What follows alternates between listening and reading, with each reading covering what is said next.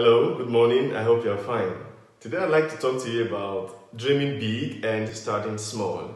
Have you ever had some plans to start something and you were waiting until you got everything together before you started? Well, that principle is outdated. From the time of Jesus, it's been outdated for over 2,000 years. Today, in the Gospel reading from Matthew chapter 10, from verses 1 to 7, we see that Jesus begins to prepare his apostles to send them out. In fact, he chose the 12, and of course, Matthew gives us the names of the 12 apostles, and then Jesus sends them out, giving them very clear instructions to begin from the 12 tribes of Israel. And some people have interpreted this to mean that Jesus initially thought that the kingdom of God was only for the Jews, and so on and so forth. That's all a complete misunderstanding of the text. So here are three things I'd like to share with you in this text. The first one is, of course, dream big and start small.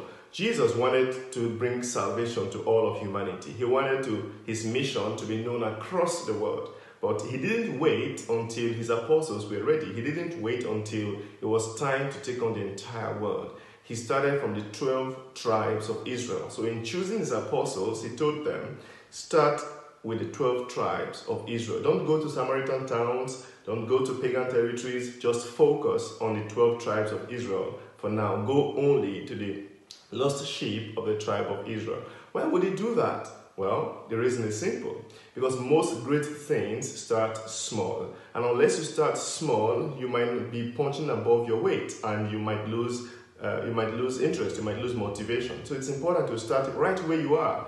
If you cannot fructify 5,000 euros, you might not be able to fructify 500,000 euros. If you cannot fructify 1 million naira, you might not be able to fructify 10 million naira. You see, it's important to have big dreams, to want to do great things, but only very few people start from up there.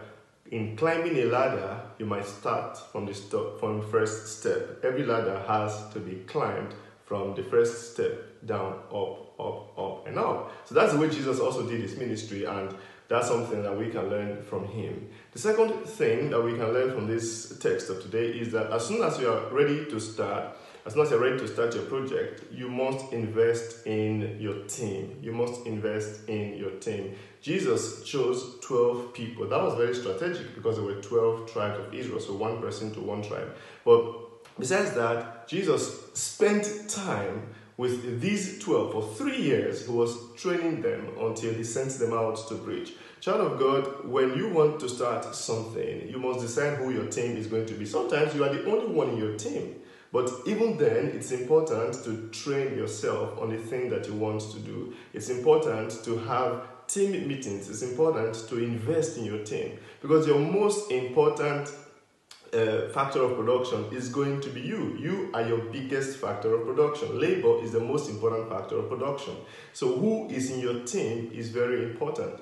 Jesus chose only 12. Meanwhile, there were so many people following him. He could have chosen thousands of people at the same time, but he chose 12 because those are the 12 that he was willing to train at that time. The third and the final thing I'd like to say is that when Jesus had chosen the 12, Matthew says he chose the first among them, the first among equals, Peter. Very clearly showing us that there was a leader in the team. Child of God, a team without a leader is like a chicken without its head. It just moves everywhere. It doesn't achieve much. So if you are choosing your team, you must very clearly identify who is the leader of this team, who is going to be in charge of what in this company, who is going to do what in this church. It's very important to delegate functions and roles to people so that people know exactly what they have to do. You see, unless you describe the job clearly, people might not know what they have to do. Unless you designate who is in charge of a group, everyone might just be acting in confusion. So Jesus not only clearly demarcates the territory that they have to go to, but he also very clearly demarcates who is the leader of the team. It was going to be Peter, the first among equals. And that's why the church, for over 2,000 years, has kept standing, because from the very beginning, from its very inception, Jesus was very strategic in setting up what he wanted to do, in delineating the territory, in dreaming big and starting small, and in clearly designating a leader who was going to lead the team to its achievement. I hope you have learned something from this text this morning. I pray that God, the Almighty Father, will bless and keep you and help you to realize all of your projects. He who is Father, the Son, and the Holy Spirit. Amen. God bless you.